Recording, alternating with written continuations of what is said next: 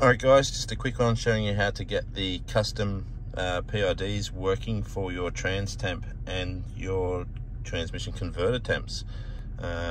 This is our G3V3 kit. We're using our OBDII adapter with this, the USB adapter. We have to add the custom PIDs. Normally the Torque app doesn't support your transmission temps, but it's fairly easy to do. We'll send you through some information, but the way to actually input it into the system is just go down to this settings icon down here. Just want to go to settings. Just want to scroll down and find this manage extra PIDs/sensors. You can see there we've already put in a couple of extra PIDs, which is our fluid temp and our converter temperature, but you won't see these when you first do it. If you just go up and press these little three dots here and you want to go to add custom PID. Now in here, all these values, we will tell you what to put it as. So there'll be a sort of list of things that you need to do. Once you've got them all done and inputted, just hit OK down here. Cancel actually. And it'll come up here. And then you can go back out, go to real-time information.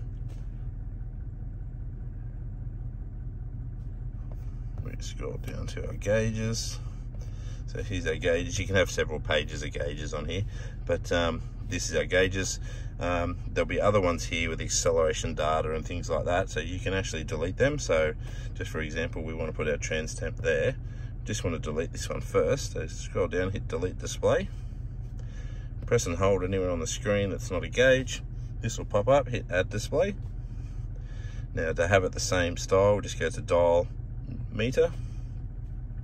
Now you want to scroll down and find the sensors. So our custom PIDs are here in red, and you can find we wanted the fluid temperature, so hit that one. These sizes here are actually medium, and then it'll come up there. Now just move it into the spot. You'll see the two green lines there indicating you're in the center. Release. Cheers.